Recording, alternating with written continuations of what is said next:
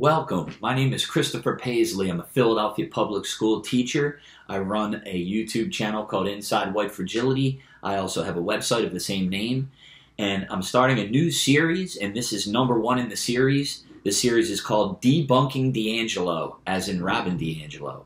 And today's question is this: are white teachers racially illiterate?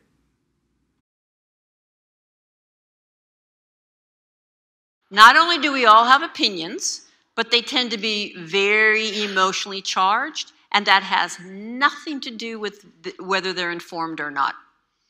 I have an opinion on virtually everything. That does not make them informed.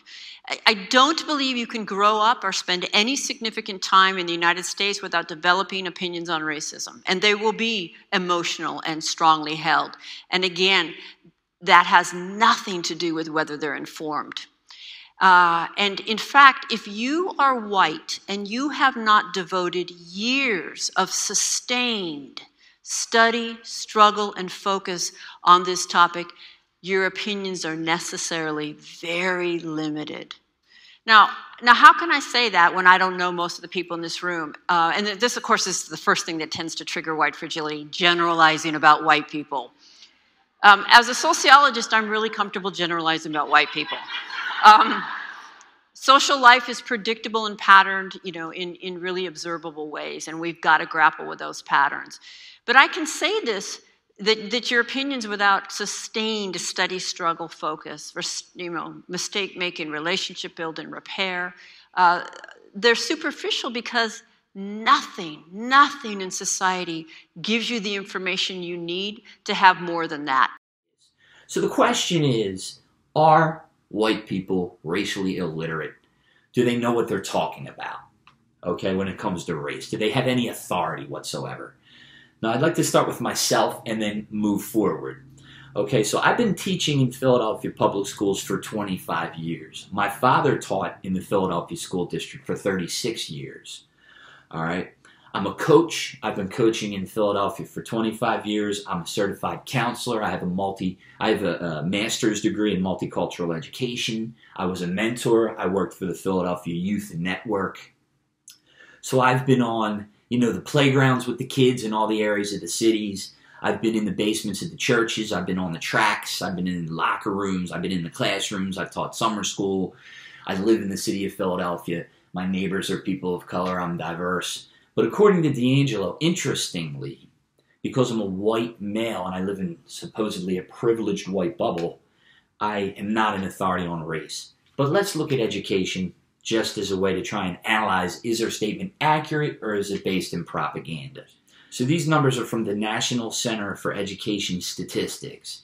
Okay? In America today, there are 3.2 million teachers. Of these 3.2 million teachers, over 80% are white. So if you do the math and you round it, there's about 2.5 million white teachers in the United States. Okay? Of all the schools in the United States, they're broken down into 3 categories: urban, suburban, and rural. There are approximately 1 million white teachers in the United States who teach in these urban settings: Detroit, Philadelphia, New York, Los Angeles, Chicago.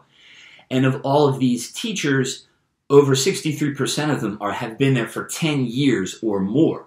25% of them have been there for over 20 years, like me. So you're talking 63% of a million, let's just round it, let's say 500,000. You have 500,000 white teachers who have been teaching for over 10 years in these urban areas. And we're talking dealing with the kids, dealing with the parents, dealing with the faculty, dealing with the community, coaching, counseling, mentoring. Of all these people, what does DiAngelo say about those people? Have they undergone years of sustained study, struggle, and focus? I'd say yes. I'd say absolutely yes. When you're dealing with students for more than 10 years and sometimes 20 years, when you're teaching and coaching and mentoring and counseling students and their parents and their families and their communities in their neighborhoods, I would say yes. That would be considered sustained study, focus, and struggle with the kids, especially because these teachers, like me, we care. We care more than most people do. And people like us, we're constants in these kids' lives, because a lot of these kids, they don't have parents, or they have one parent, or they live with grandparents. It's true, and it's a shame. And they're constantly moving around. And who is the one constant in these children's lives? It's the teachers, okay? But according to DiAngelo, we're not authorities. We're ignorant. We're racially illiterate, okay? According to her, we're racially illiterate. We don't know what we're talking about.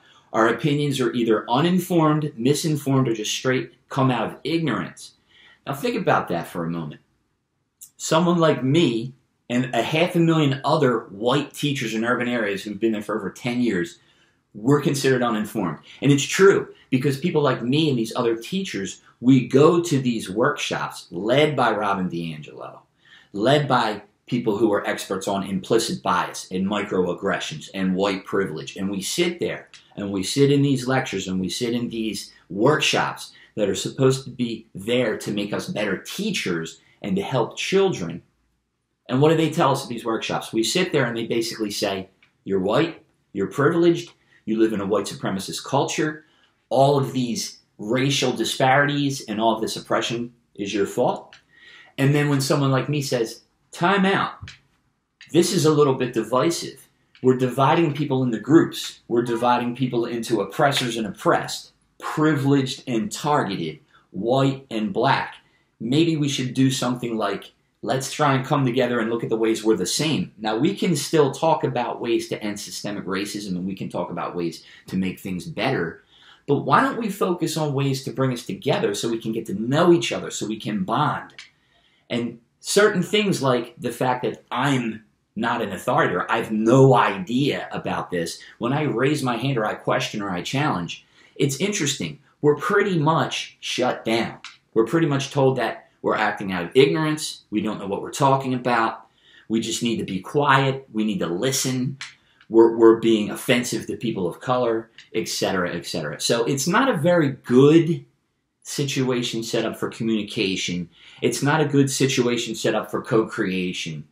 And to be quite honest, when DiAngelo says that whites are privileged and they're ignorant and they're racially illiterate, if you look at the numbers, it's not necessarily true. And a lot of it is based in propaganda.